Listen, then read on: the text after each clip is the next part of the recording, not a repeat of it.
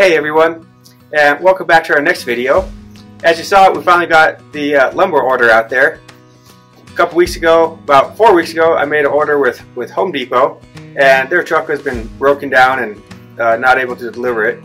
So I canceled that order and ordered from our local lumber yard, and they brought the order right up. So now we have lumber. I can finally get back to work. So the plan today is to go up on the scaffold here and start to put our beams across. And then after that we can get the rafters all cut out and get those put up. So let's go ahead and get measuring and get cutting, and let's get some wood up.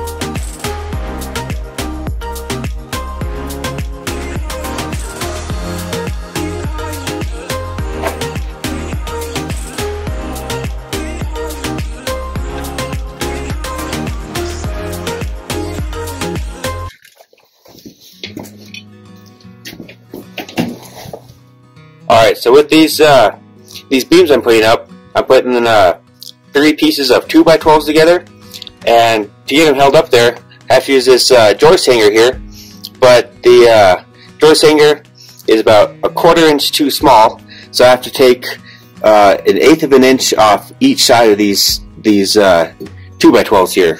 So kind of show you that process of what I'm doing. So pretty simple. Just putting the hanger in there, and then mark it out or where to take off. Now just get the saw in here and set it to an 1/8 inch blade depth, and I'll cut little lines in here so I can take off just this little section in there.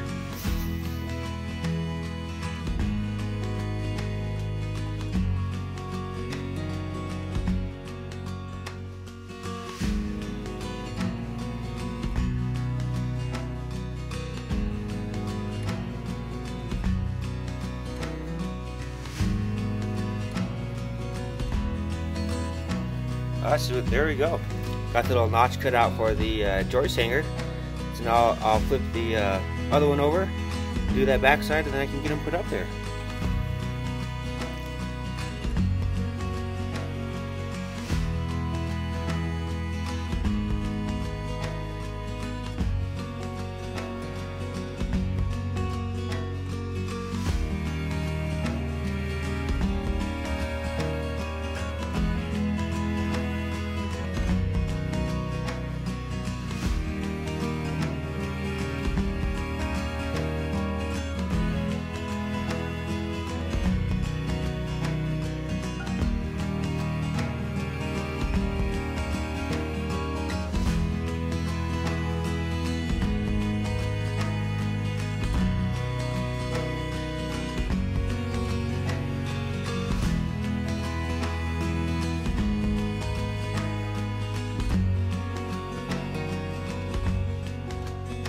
Alrighty, so beams are done now.